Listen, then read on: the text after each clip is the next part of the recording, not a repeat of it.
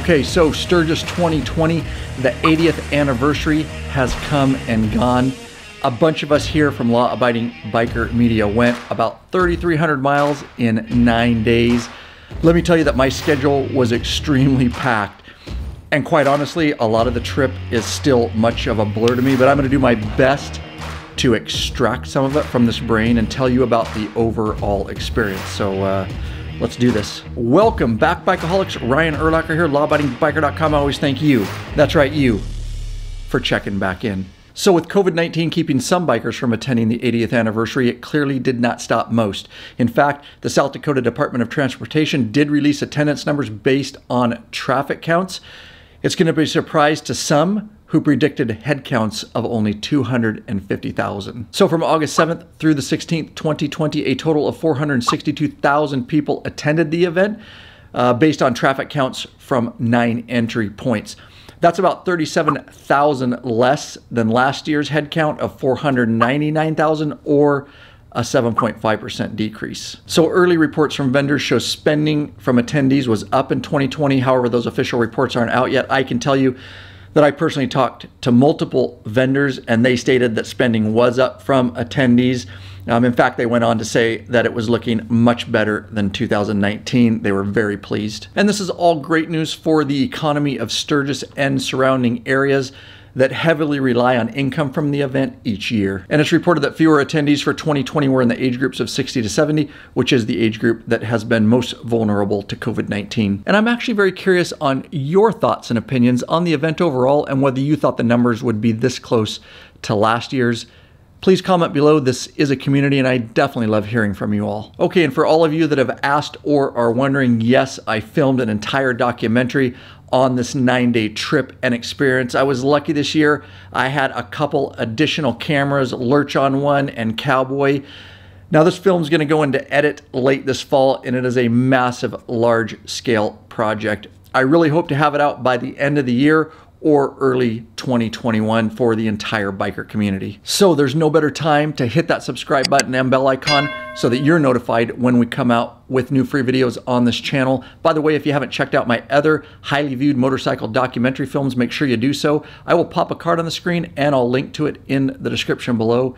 Kick back, enjoy them. Make sure you share them with all your biker friends. I do really appreciate it. Oh, and don't forget about our podcast. We're actually gonna do a 2-part series on this trip. We're gonna tell a whole bunch of stories you won't hear anywhere else. We're gonna laugh a lot. We always have a lot of fun over there. So don't miss out. Make sure you're subscribed to the Law Abiding Biker podcast. We have 245 episodes out now. I'll pop a card on the screen and I will link to it in the description below for you. All right, so let me give you an overview of our trip and some of our experiences. You can really consider this a sneak peek of some of the things that may make it into my official documentary film. So we took 3 days getting to Sturgis, South Dakota from Washington State so we could chill and see some things. We rode the old spiral highway near Lewiston, Idaho. There's like 64 curves in 7 miles and it's amazing. We then hit the beautiful Lolo Pass between Idaho and Montana and stayed the night in Missoula, Montana. Then we rode Beartooth Pass through Wyoming and Montana, and it was as beautiful as the first time I rode it back in 2015 at the 75th anniversary of Sturgis. We stayed the night in Billings, Montana. Luckily, the National Park Service is starting to open things up after shutting down for COVID-19, so the next day we were able to visit the famous Devil's Tower in Wyoming. And on our way to Sturgis, we also stopped in Deadwood City, South Dakota for a bit. And this is when it quickly became apparent to us that attendance numbers were not going to be down, as the town was absolutely packed with bikers. It was also apparent that I was going to be meeting a ton of awesome bikers that would stop me in the street to say hi or to get a picture with me. We parted Deadwood City and arrived at a private residence in Rapid City, South Dakota, where we'd be staying for the next 4 days. Rapid City is about 30 minutes east of Sturgis. And of course, you better believe we spent some time in downtown Sturgis checking things out. While I was there, I got to meet so many of you that took the time to stop me and just say hi. I thank each of you for taking the time so I could personally meet you. Like always, there was all different kinds walking the streets of Sturgis and at the local establishments. We spent some time at midget wrestling and watched as the nights got a bit wild at some local establishments. Oh, and Squirt got spanked real good with a paddle by a bartender. We also visited the new Full Throttle Saloon, since the old one I had previously visited 5 years ago burned down. And yes, we did what a lot of people that go to Sturgis do, and that is we spent majority of our time riding around the beautiful Black Hills area. If you haven't done so, you got to do it. It really is good for the soul. So we rode the Badlands, and while we were there, temperatures reached 108 degrees, and it was just plain hot. Of course, if you're gonna ride the Badlands, you gotta stop by Wall, South Dakota. Very cool place if you get a chance. We finished up by riding to Mount Rushmore and Crazy Horse. And we had some awesome organized meet and greets. And so a couple of my beloved and longtime sponsors, Zero 3D and Rick Rack, each carved out 2-hour blocks in their booths for the public meet and greets for me and the law-abiding biker crew. It was an absolutely humbling experience for me to have so many bikers from all over take the time to stop by and say hi to me and the crew, and to get their pictures taken. The biker community is truly amazing, and I cherish the interaction I had with each and every one of you that stopped by. Meeting the Zero 3D team and Rick Rack team in person and connecting with them on a personal level was an amazing experience. The persons behind both of these companies are amazing people and truly care about bikers, which is why I've aligned myself with them. They share my core values in serving the biker community. So support them and us. We carry their products right in the law-abiding biker store. And of course, we had our private patron member only ride and meetup event. We really like to treat our patron members well here at Law Abiding Biker Media. There's many benefits for becoming an exclusive member, to name a few. T-shirts, stickers, the private Facebook group, which is a troll-free zone. You get access to podcasts early, access to live video broadcasts and chat, access to premium videos upon request, and you get access to these private ride and meetups, just like we hosted in Sturgis 2020.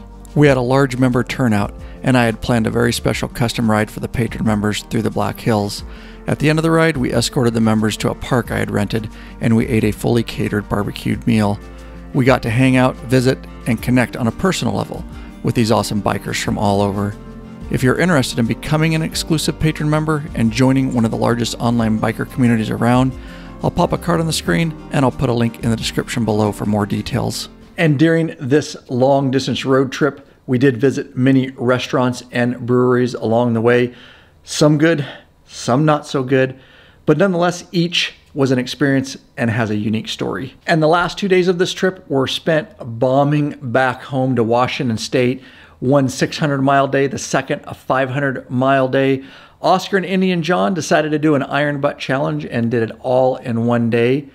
And I will tell you that Oscar reports, although it was on his bucket list, probably won't be doing it again. So if you didn't know, I was also testing a whole bunch of progressive motorcycle riding gear during the trip that RevZilla sent me. I actually did a video on that gear prior to the trip on the channel. I'll pop a card for you, link in the description below. To follow up on that, I'll be doing a separate video on each of those pieces of gear to release on this channel. Another great reason to be subscribed, so you know when I release them. Oh, and I almost forgot. 2 brand new motorcycles were purchased during the trip by the law-abiding biker crew, one being a Harley, the other an Indian. Okay, so that was just a small glimpse into our Sturgis trip. You better believe so much more happened. It will all be revealed when I release my official Sturgis documentary film.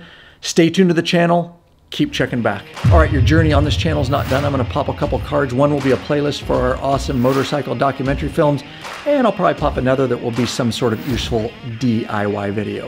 All right, guys, thanks for watching. Peace, I'm out.